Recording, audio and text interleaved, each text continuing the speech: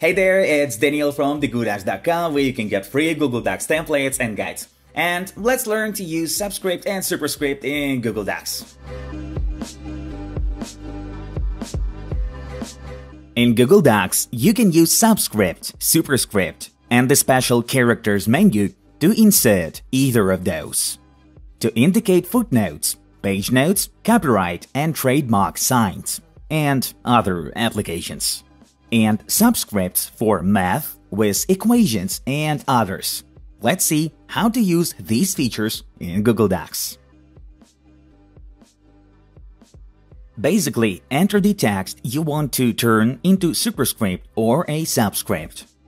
Select it, and then we go to the format on the toolbar on top, clicking on it, and dragging the mouse to text. That opens additional menu on the right, where we go down, and here you can see superscript and subscript items. We'll start from superscript by pressing on it. And here you have it. And this is how it looks compared to normal text. 2 times smaller and fits into the upper part of the line. Now concerning the subscript, I'm highlighting the word, going back to format, then text, and selecting subscript this time. There it is. Now the word takes the bottom part of the line. This is it. As simple as that. Though you may need to insert some special symbols written in superscript or a subscript, like trademark, copyright sign, and etc. For that, we use the insert item on the toolbar, and then the special characters line.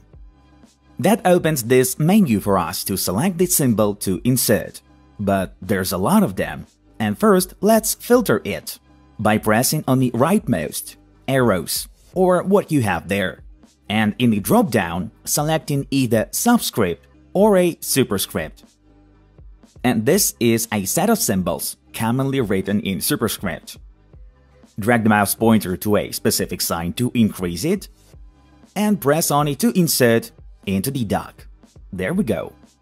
The same works for subscript, where we open the rightmost drop-down, then locate and press subscript, and insert in a certain symbol. Hundreds more guides and a lot of free Google Docs templates on TheGoodocs.com following the link below the video. Like to help share our videos to more people and subscribe to see more guides. I hope we helped you. Thank you for watching.